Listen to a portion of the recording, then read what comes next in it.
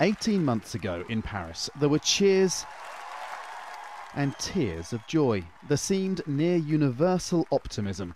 The world had united behind a global agreement. On Friday, world leaders spoke of a different common sentiment: disappointment. I do respect this decision, but I do think it is an actual mistake, both for the US and for our planet.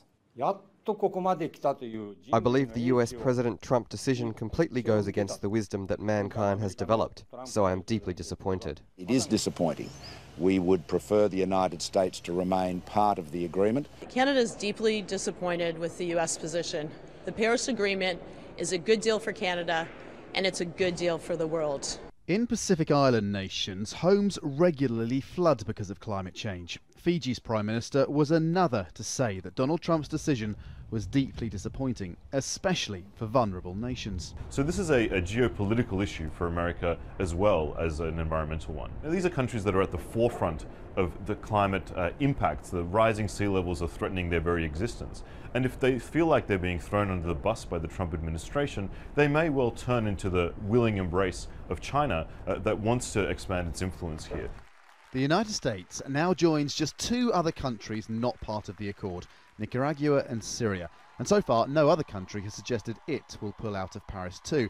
But environmentalists worry President Trump's decision will lessen their resolve to stick to the spirit of the agreement, as well as their formal commitments.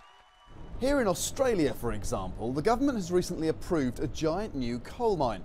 Its coal will be mostly exported and burned in China and India, so it won't add much to Australia's emissions, but it will do just as much global damage. One irony is that the Great Barrier Reef, very near the approved new mine, will be one natural wonder to suffer. Over the last 2 years, warming seas have already bleached half the reef of its colour. More warming will make that worse. President Trump promises to make America great again.